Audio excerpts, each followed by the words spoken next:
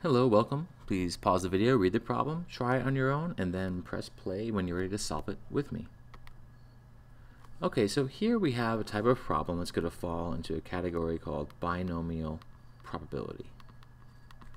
So we're going to set this up. We're not going to talk too much about the background here of how binomial probability works. We're just going to apply it.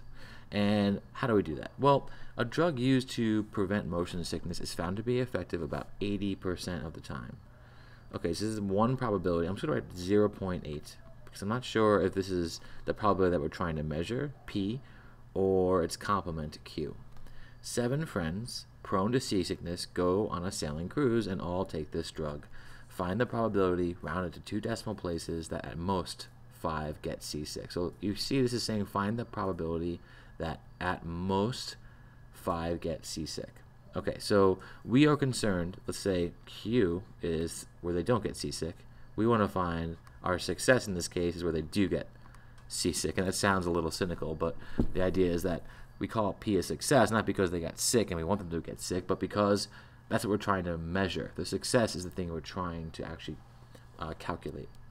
So the generic formula that we might use here is to say, all right, we have n trials. We're choosing r of them at a time. We multiply that by the probability of our success to the rth power times q to the n minus r power. And now let's just apply this to see what this is even saying. So n is a number of trials. So there's 7 people. Each person can be thought of as an individual trial of the drug. And we're looking at all the ways that 2 of them, no, at most 5 get seasick. So at most 5 get seasick.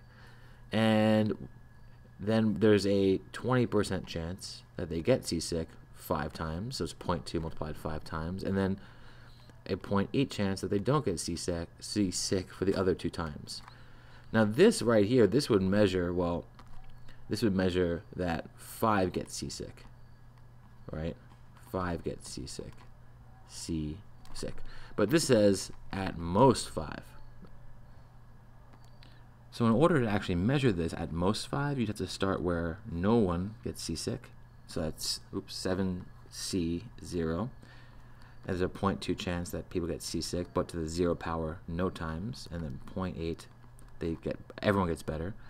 And then 1 person gets seasick. There's a 0.2 chance of that happening to the first power once, and a 0.8 chance of that happening not getting seasick, and it's happening 6 times, so it's to the 6th power, all the way up to 5 people getting seasick. And we can do this on a calculator. It's possible. I'll show that in a second.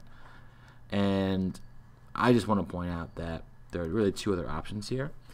So there's a function on the calculator, the binom PDF it's called. It gets you each individual probability. It's called binom PDF. It's any particular binomial probability. And then if we want to add up from 0 all the way up to some point, let's say 5 here, add them all up together, there's the binom CDF function, which does it all in one step. And then there are situations where you might want to use the complement. So here, what I'm talking about in this case, the complement, I might just use binom CDF, as I'll show in a moment. It might be the easiest, but just so you're aware, the complement would say, well, there are only, 8 possibilities here. No one can get seasick, all the way up 1, 2, 3, 4, 5, 6, 7. That's 8 different things that can happen in the number of people that can get seasick.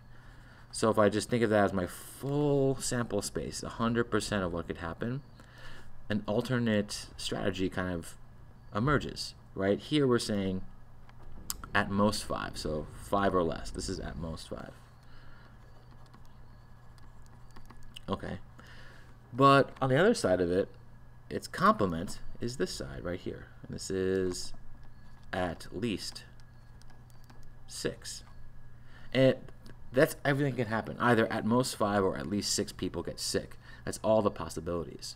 So if it just so happens that it's difficult to calculate one probability, you could say, well, we'll find the complement. In this case, at least 6 is a little bit less work.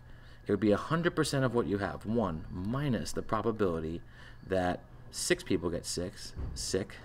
So 7 trials, 6 people get sick. There's a 0.2 to the 6th chance of that happening, and then a 0.8 to the first of them not getting seasick, plus everyone getting seasick. 0.2 to the 7th times 0.8 to the 0. This would also get you the same thing.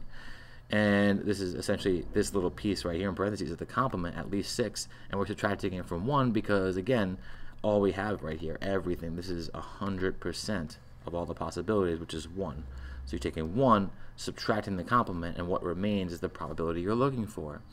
Now, how does this all work on the calculator? Okay, well, let's say we wanted to add them all up 1 through 5, one at a time. So what you could do, you could enter, first of all, 7, go to math, go to probability. Here, the third choice is a combination. You hit that. Oops, I hit the wrong thing. You go to 7, math, probability, choice 3 is a combination. And then you do 0. Now, that, of course, there's one way to choose nothing, so you don't really need to calculate that. 7, choose 0 is 1. But if I'm calculating this piece right here, I could do it manually. Times 0.2 to the 0, right, times 0.8 to the 7th. And you can see this is a little bit tedious, right? That's the first step. Then plus, repeat the process until you're done with all 5. A slightly faster way is to hit second, variables. Now, it's choice A on my calculator. It's the Binomial PDF, so I hit alpha A. Trials, in this case, I would say there's 7 trials. The probability of them getting sick, P, is 0.2. And then X really is the R value of each individual binomial PDF. So I hit 0, I hit enter, enter, and that gets me the first probability here. Then what I would do to speed things up, I hit plus, I'd go up, up. Here, now if I hit enter on binomial PDF, it pastes it over here. All I've got to do is change the 0 to a 1.